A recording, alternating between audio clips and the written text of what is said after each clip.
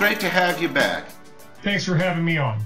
Hey Jim, let's get right down to it, since I know time is limited for you. It's been a while since we last spoke, and a lot has changed since that time. It's tough to actually find a starting point, but I suppose the election might be a good enough place to start. Care to share your thoughts on which path we'll follow depending on who gets elected? What about the damaging emails released by WikiLeaks and so on? Can you make your comments on that for us, Jim? Well, I think that if the American electorate has any common sense at all, they'll look very closely at what has come out in WikiLeaks. They very clearly show the deeply ingrained corruption within the Clinton family, the Clinton campaign, and the Clinton Foundation. It's very dangerous to think that Hillary Clinton might be our next president. Any differences about Trump, should it be? I personally do not think the party is going to let him step into play there, but should he? Do you see any different path developing? Well, I have to agree that Trump is so much of an outsider that there's a very high likelihood that something could be staged to prevent his being seated in office. And in terms of how the world might look with a Trump administration versus a Clinton administration, I think that we're still in a very dangerous world. There are manifold threats, and people need to be prepared regardless. I feel much in agreement with what you're saying. However, the thing is, I'm still of the opinion through my research, it really at this point, it doesn't matter whether it's a dog or a pony, it's still a show. Like they're just on the end of the string. Some hand is above them somewhere, both on either side. I think you're right. I think that Hillary is more beholden to perhaps George Soros and more beholden to international banking interests, but Trump himself also is beholden to a lot of corporate interests, and I don't think we're going to see too much change in the way our government does business, the scale of government, the level of regulation, and just life in general. I don't think it's going to be that much different whether we end up with a Republican or a Democrat in office. It's long been said there's not a nickel's worth of difference between the two parties. Jim, about three and a half years ago, I took a lot of flack on a comment made in several posts about don't be surprised of a third-party development or a martial law should something not work out. How are you thinking about that lately? Well, I think in the long term, there's going to be room for the growth of third parties. In the short term, I don't think anyone like Gary Johnson is really going to have much of a chance at all. Long term, though, I think there could be really room for a third party, especially if we continue to see a high level of corruption and nepotism in both Republican and the Democrat parties. It's only going to serve to further disgust the American voters. Do you feel the martial law cards are swept off the table, or seriously, if there is, because in the alternative medias, it's looking strong on the Trump side with actual votes. Now, I don't particularly believe that's going to come to play. I do believe, though, they might call a delay of some sort. It's possible.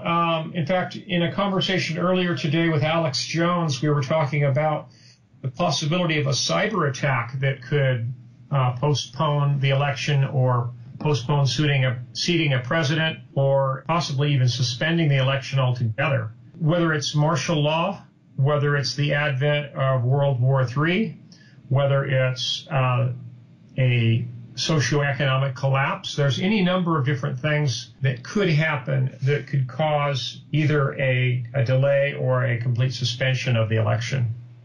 There's a far more important election that transpires on December 4th. An entire continent undoubtedly is going to shift directions, entering into completely new territories. No question its effects are going to be felt worldwide. Comment on why it's not even being found in Western medias. And of course, I'm talking about the Italian referendum. Mm-hmm. Well, because of the weak conditions of the entire southern tier of the European Union. The Italian referendum is going to be quite important, and also the next South African election is also going to be quite important in global affairs, I think. Regardless of what happens in Italy, though, I don't think we're going to see any astounding news of great stability in the southern tier of the EU. We're going to continue to see a lot of financial turmoil.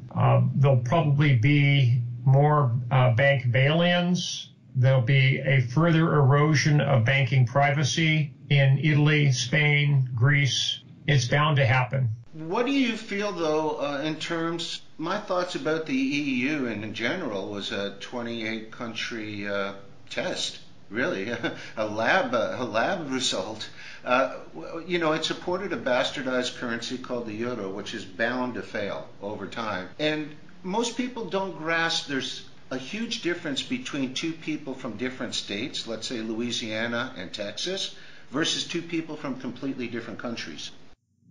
Yeah, it's a long way from Norway to Naples. Yeah, and they share nothing in common. I mean, their history, their culture, their language. America shares these commonalities. It's just a matter of time.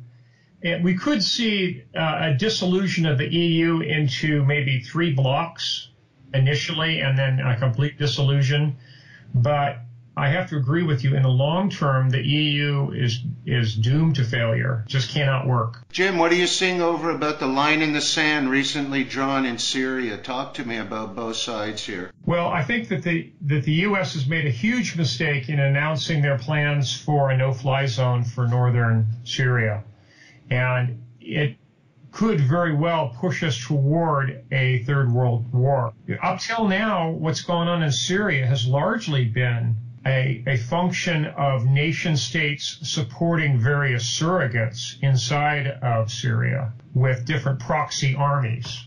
If we institute a no-fly zone, that would have the potential for putting us in direct confrontation with Russia. And if we start shooting down Russian planes, it's not that far for World War III to break out. Why is it so much of the Western population is not understanding the U.S. and Russia are already at war? They're just holding the events. They're staging them in different countries. Well, yeah, in effect, we've been in a Cold War for many, many years, of course, even under the Soviet Union. But even after the fall of the Soviet Union, the Cold War really continued. And then things accelerated with the Ukraine crisis starting 4 years ago. That's never been resolved. And in fact, last year, the U.S. Congress voted for lethal aid to go to the Ukraine. That was a very provocative step. And I don't think most people in the United States even heard the news that happened. And then, of course, since then, things have been spinning out of control in Syria. And we're already in a war of words, a lot of saber rattling, and an economic war, and to a lesser extent a cyber war. But it could come down to an out-and-out shooting war in a very short period of time if things don't come back into control. I want to shift a little bit geographically. Jim, there's an almost unbreakable bond between Russia and China. And it's a bond that most are not even aware of exists. It's not energy and it's not Silk Roads. The bond I'm talking about is potable water. Russia has over 25% of the world's potable water, and China is basically transforming into a desert. They use Lake Baikal. It's currently supplying China with vast amounts of its potable water and can continue to do so for several decades. Comment on why no one mentions this when referring to the strong bond between both countries, aside from geographic bond. Well, yes, it is true that they've had a strong bond. It dates back to the days of communist China and Soviet Russia, but economically those ties are still in place. The Trans-Siberian Railroad infrastructure, in effect, is a great attribute to both Russia and China. Most people don't realize how much trade ends up going out of Siberia and off of Kamchatka into the Pacific markets. There's also a lot of cooperation that's gone on for many, many years between the Soviets and later the Russians with the Chinese in terms of military developments, in terms of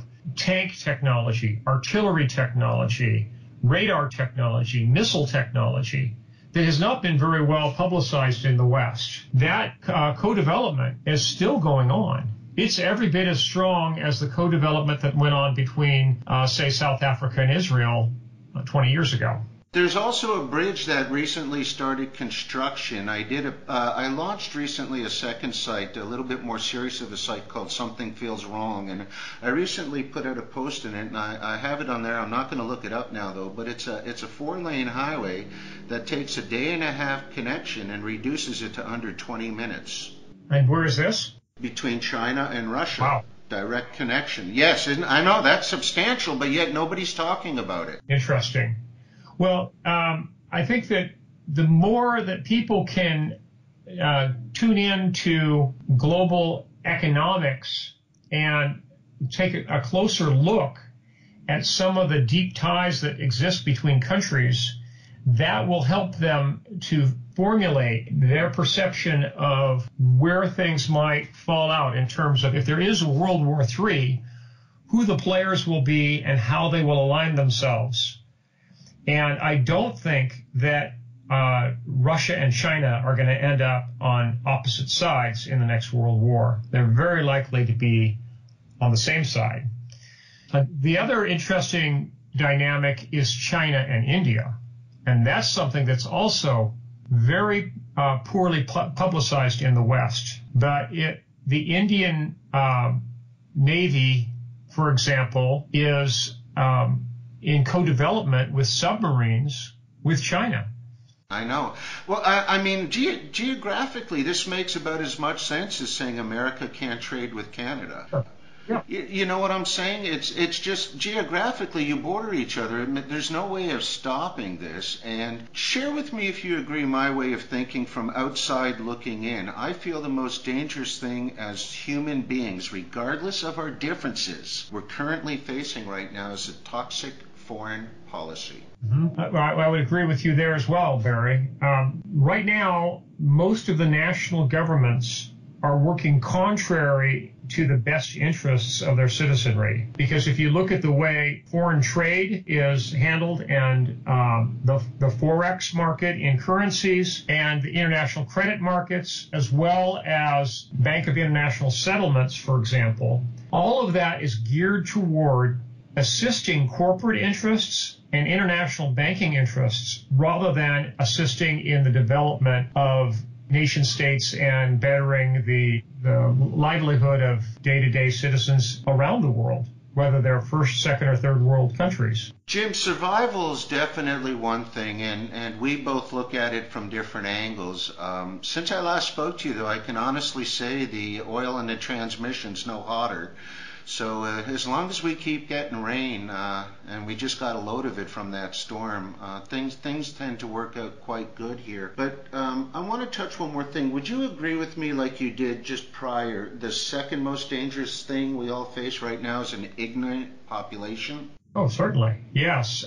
People need to wake up to the realities of the modern milieu. They need to recognize propaganda for what it is. They need to recognize that so-called independent media in our country and elsewhere is actually state-controlled media, and that it's incumbent upon individuals to educate themselves and to filter out the nonsense, because unfortunately the nonsense is the prevailing view that's being pumped into our brains by television and the internet through the corporate controlled media.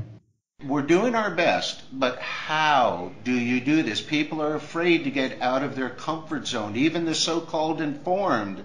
They want to be part of the group. They don't want to be the outsider. They don't want to be in someone's face saying, you need to understand this. How do we do it? Well, I think it's just a matter of waking people up, alerting people to the presence of the alternative media. A lot of people don't even go beyond the mainstream media plus perhaps, say, the Drudge Report or, say, WorldNet Daily. And those are still they're widely read news services, and they do key into other alternative media. But if you'll notice, most of the links that end up on the Drudge Report end up right back to the mainstream media. So they're like insider outsiders. So it's important that people wake up, alert their friends to all the alternative media that exists. And again, you need to be perceptive and filter out the nonsense. Because there's a lot of mediocrity out there, and there's a lot of just plain lies out there, a lot of gray and black propaganda that exists, and people need to be very discerning. There's a lot of alternative websites out there that don't seem to have any discernment at all, and they just throw everything together. You have sites like beforeitsnews.com that throws legitimate news into the mix along with, gray aliens ate my baby kind of stories. Yeah. So we certainly need to have a higher level of discernment, and I think it may come down to the development of a alternative to the internet as we know it. Because not only is the internet falling under the control of the United Nations, but all of the web search engines seem to be now in cahoots with the mainstream media, pointing everyone back to the mainstream media. So if you go to google.com and type in a search on Hillary Clinton health or Trump corporate interests, you're not going to get what you think you're going to get for responses from that search, because the searches are now all skewed, and people need to be aware that they're being lied to in some very subtle and sophisticated ways. Yes, these people do know where words originate from, and they definitely use that to their advantage. I'd like to shift briefly, while we still have a bit of time, back into the States and travel back with me just a few decades, Jim. Over 90% of what's considered important, the United States finished first or a very close second. Subjects such as happiness, education, quality of life, rate of infant mortality, all of these America finished first or, like I say, very close second. Right. Well, just doing a bit of research recently, I can't find anything they're in the top 10. I mean, they're right now approximately 5% of the population representing, yet consuming close to 70% of the world's antidepressants. The same 5%'s making up for over 25% of the world's incarcerated. What's going on? They're not, the closest thing I can find is 12th place here, and that's in happiness. Now, I realize that's subjective. What's happy for one is not for another. But talk with me. I mean, I haven't lived there in 4 decades. What the heck is going on? Well, things are definitely in decline in the United States. I think a lot of it has to do with the scale of government that we've taken on. We've basically, especially after 9/11, tacitly agreed to a larger scale of government, greater government intrusiveness in our lives, government scrutiny of every aspect of our lives. We're essentially living now in a surveillance state in the United States. Most Americans don't even realize it, or they'd like to forget about it. They have turned themselves into intelligence gathering rotors, essentially, for the entire police state. And now they're doing it by way of their cell phones, which are active even when people don't think they're active. Whenever they have a battery in them, they are tracking their users. The NSA is now effectively listening to every conversation. They're all being keyword searched, not just international calls, but all domestic calls. People have cameras built into their laptops, their iPads, their iPhones, even their computer monitors on their desks are constantly filming every American. There are, of course, also countless CCTVs all over, especially in urban areas, that are monitoring every aspect of our lives. And within a few years, that entire network of cameras is going to be key into facial recognition and into license plate scanning. So privacy is just about gone in the United States. Most Americans don't realize it. And we've signed up to this whole level of government, this whole surveillance state, higher taxation, more regulation. It's so incredibly intrusive that it's almost inescapable. Well, don't they say you get the government you deserve? Unfortunately, yes, they do, and it's true. And what happened after 9/11 was people gave up their freedom in exchange for security. That's the bottom line. Well, that's at that point, roughly after 9/11, is when they stopped taking their citizens as fools and started taking them as cowards. Yes.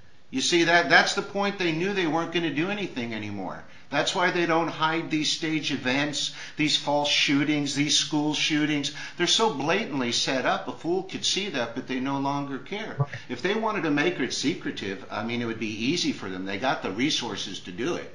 But they realize now the citizens are divided, they're conquered, and they're cowards, basically. They're not standing up. Right. Honestly, in today's day and age, if your vote really mattered, do you really think you'd be allowed to do so?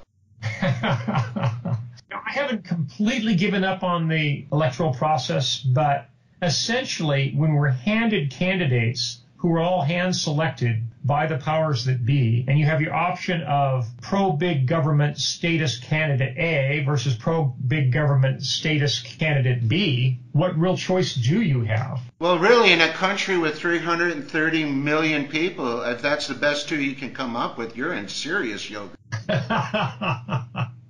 You won't have any argument with me on that one, Barry. It does make expatriation look a lot more desirable to people like me. And with the prospect of either Hillary or Trump clamping down on freedom of speech, I think a lot of bloggers will very soon have to make a very tough decision about whether they need to expatriate in order to be able to continue to speak freely. Well, with our last conversation, remember I was discussing that as one of the three imperative parts of any plan B. Without an escape route, you're a stool with two legs, and you're going to topple. I mean, just check history. You don't have to even accept my philosophy about it. Just check history, and you'll see that's proven correct. Yes. I do recommend that all of my readers, I've mentioned it several times in my blog, at the very minimum, keep their passports updated. And I've also been talking about hedging into foreign currencies quite a bit recently. I was buying Swiss francs when they cost 77 cents a piece. It now takes $1.03 to buy a Swiss franc. Real bargain in the next few months is going to be the Great Britain pound, which is going to be approaching parity with the U.S. dollar. Well, even now, Jim, you can't fall off the floor, right? I mean, the pound is an excellent investment even now. As a matter of fact, since Brexit, who's the strongest economy in Europe right now? It's Britain. Right. Who's got the lowest unemployment right now? You gotta go to Britain. Right. Who is working their butt off because everybody wants to buy when there's blood in the water? They're getting orders for exports like crazy. Right. Because of that. People in Western cultures need to really start grasping that the strong dollar is going to be their demise. Yes. Right now, British textile makers, British car makers, for example, can't even keep up with orders in part because of the weak pound. But I think that in the long term, the pound is going to appreciate versus the dollar and versus gold. I agree with you on that statement for sure. The other thing is, though, I don't know how many Westerners, by their nature of how they've been taught to save and invest, of course nothing's ever black or white, but various shades of gray. However, with a mere 0.03, that's 0.03 of Americans owning a foreign bank account, I think you're trying to teach a dog a card trick on that one.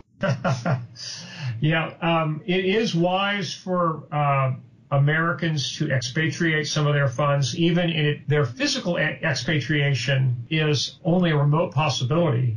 It's just common sense to hold at least part of your assets offshore in a foreign currency or precious metals on safe deposit in a foreign country. Oh, absolutely. I mean, spreading one's portfolio is and these type of questions will warrant maybe another interview in the future. I wanted to close off with something and then hear your thoughts on it. This is a recent article from Dr. Roberts, Paul Craig Roberts. It's titled Post-Armageddon, and I'm quoting him. Americans need to wake up to the dangerous situation that Washington has created, but I doubt they will.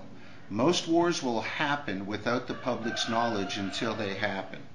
I and a few others try to alert people to the real threats that they face, but our voices are not loud enough. Not even Vladimir Putin's voice is loud enough. It looks like the West won't hear until there remains nothing at all of German and NATO troops, and of Poland and Romania, and quite possibly the rest of us. Do you see that attitude changing? I happen to agree with that 100%. It's called the birth chip. Yeah, I think I've always been a fan of Paul Craig Roberts. I don't always agree with him. Well, of course. He's probably one of the greatest minds in international affairs writing today. And I think people should pay attention to what he writes, because he's really looking not just at the next election, but at the next generation. Do you agree, though, where he's going with that statement where the ego's blinded the eyes do you agree with that from what you see living in the States? Do you agree with that? Yes, I do, to an extent. For most Americans tend to be very parochial about things. In fact, the majority of Americans have never traveled overseas. So it's only natural that the American citizenry is not fully appreciated at the Forex or things like the international trade agreements like NAFTA and GATT and the TPP. They're just ignorant of them, and it's not until they cost them personally, when they lose their jobs or lose the ability to travel freely, like we lost a few years back with our when passport controls came into effect for travel between the United States and Mexico and Canada, or when they lose the ability to move currency without penalty, or even in some cases it's considered an out-and-out crime to move currencies between countries. In the United States, we still have a window of opportunity that people should take advantage of. When Americans travel overseas, every member of a family can carry up to $10,000 in cash of whatever currency they want with them without any penalty or any taxation. And for now, you can move assets offshore as long as you paid tax on it once. It's your money and you can move it offshore if you'd like. But that window of opportunity may be closing, and Americans need to wake up to that fact. I want to take my final question. I'm watching the clock and I'm respecting your time that you had available for me. Assuming you're still alive, what are you going to say? What are you going to say to the people, the grandchildren, the children that are still alive when they learn that all of this, if it turns nuclear, was all avoidable? What are people going to say?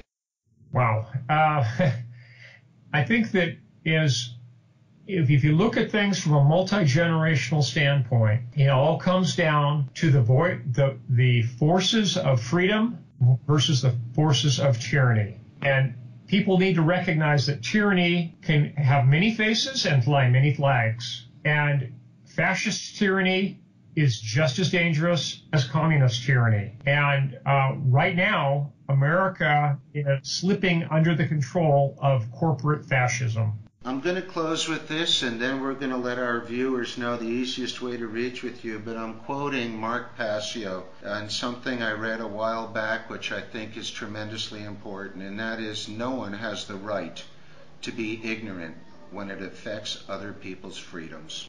That's a good quote. Jim, it's been an absolute pleasure, a long time, and sometime I want to fill you in about our side of the pond, how things are going. And what's the easiest way to reach out and stay connected with you, Jim? Sure. My website is survivalblog.com. It's all available free. There is no super secret members only area. The archives are fully searchable. They now date back to, 2005. So we've got 11 years of the blog that's fully searchable, fully available, and there's a wealth of information there on family preparedness primarily, but a lot on a whole range of topics.